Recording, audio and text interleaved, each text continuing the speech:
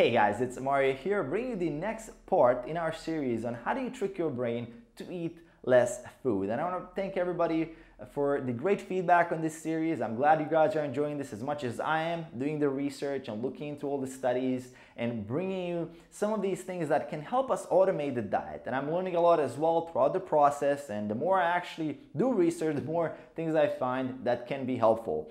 And in this part, I wanted to look at social interactions. I wanted to find if there's any effects of how behaviors of our friends influence how much we eat, or the behaviors of people around us in general. Can the environment that we eat in have an effect on how much food we eat? And one great study that I found from 2015, from December, looked at what are the effects of the BMI of the waiter that is serving you in the restaurant on how much you eat. And Brian Wansink and their group, they looked at about 500 different interactions over the course of 60 different restaurants. And what they found is that if the waiter's BMI was higher than 25, so if the waiter was a little bit overweight, people were 4 times more likely to order dessert. And not only that, about 17% more of alcohol was ordered in these scenarios. So literally, the waiter's BMI determined how much these people would order. And it doesn't really make sense unless at first, but when you think about it a little bit, is that the environment was actually causing a different social norm to happen. Like, so the things that was normal now is just to eat a little bit more, right? People were just given permission to order a little bit more food. When they looked around them, okay, the waiter's a little bit overweight, people are eating a lot of food, why not? Let's order more food.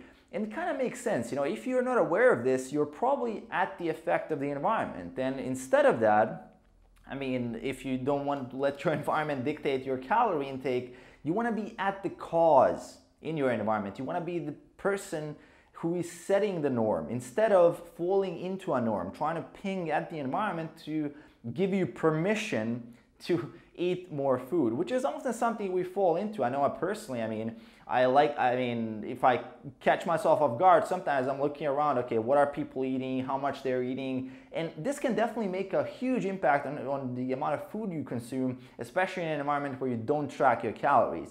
And one great study on this, I said I mentioned a couple of times, in the New England Journal of Medicine, is that they looked at about 12,000 people, and if your friends are obese, you have about 60% higher chance of being obese yourself, right? So the behaviors and the patterns our friends fall into can become our own patterns. And we often get trapped into this norm that our society just puts on us, and sometimes that can really make a huge difference, especially in these studies where, just by going into a restaurant where the waiter is a little bit overweight, you're more likely to order more dessert. If you're not aware of this, it probably happens a lot. And it's kind of funny that I remember one scandal that actually when Hooters was involved, they fired a couple of waiters for being overweight.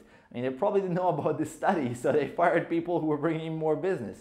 And it's kind of interesting, right? So the point is, become aware of these things. Become aware that your environment can actually have a huge influence on you. So when you're aware of this thing, you can actually be at the cause instead of being at the effect. You can be more grounded.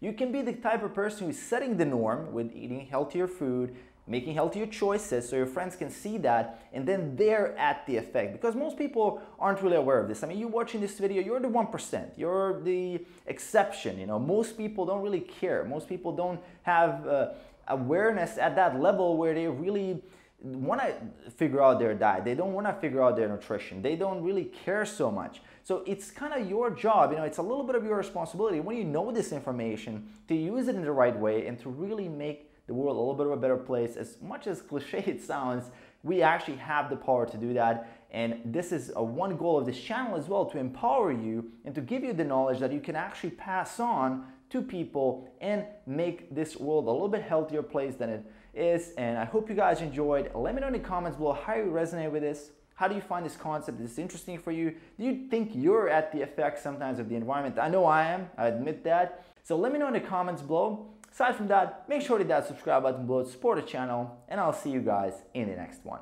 Peace.